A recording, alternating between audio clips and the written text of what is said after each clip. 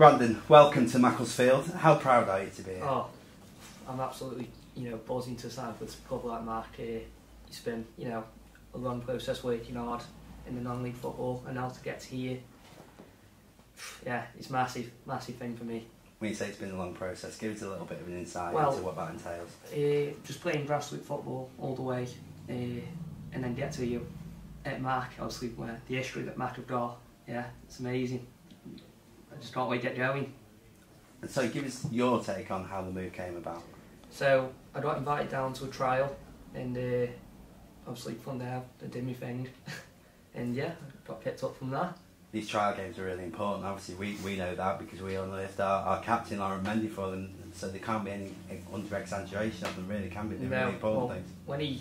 When I come down for the first trial, he was there, and he helped massively, gave me support on what to do and what not to do, and just be yourself, and he helped massively, yeah. I remember being in the dressing room when Mendy spoke to you. How much of an inspiration was that? Bear in mind that he was in the situation you were 12 months ago. Yeah, he's a massive inspiration. He's come from a similar thing where I've gone, so hopefully I can get to where he is at this club.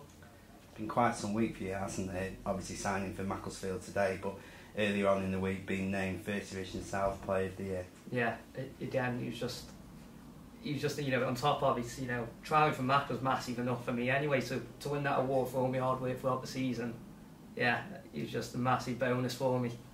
It must have given you a massive boost as well, because not only did you win the award, but you're also the youngest ever recipient of it. Yeah, again, just being the youngest is just it's hard to describe the words, just the hard work that I put in throughout the season again. So to win that award is just, I'd say, a massive bonus for me.